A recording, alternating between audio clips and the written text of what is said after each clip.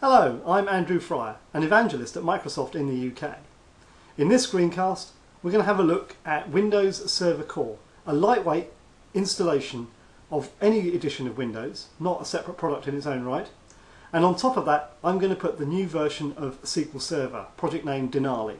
Let's get started. I'm going to create a new virtual machine.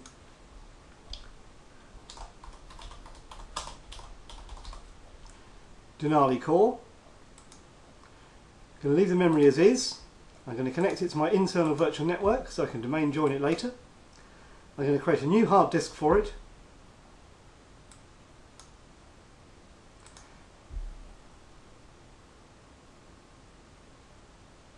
And now I'm going to go and change its settings.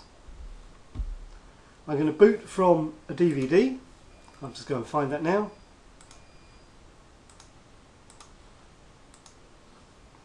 I'm going to add a second hard disk because that's got all my other installation folders on it. I've already created that, which you can just do from the standard disk and partition tools in any Windows machine. Create a new VHD. You can then create a simple volume on it, format it, and then put whatever files on it that you want. And I've already done all of that and created this core resources.vhd. As for memory, I'm going to make it dynamic because I'm using Windows Server 2008 R2 Service Pack 1, and I'm going to just give it a meg to start with.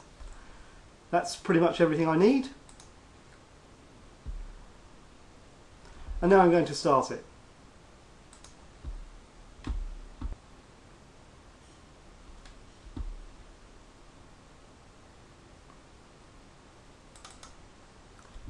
Okay, the machine's booted okay.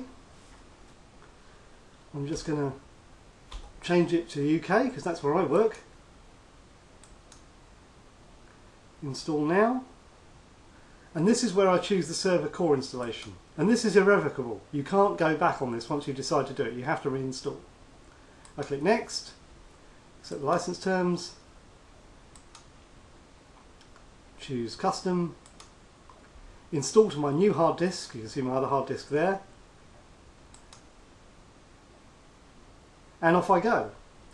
And the time is now 2021 on the 3rd of August.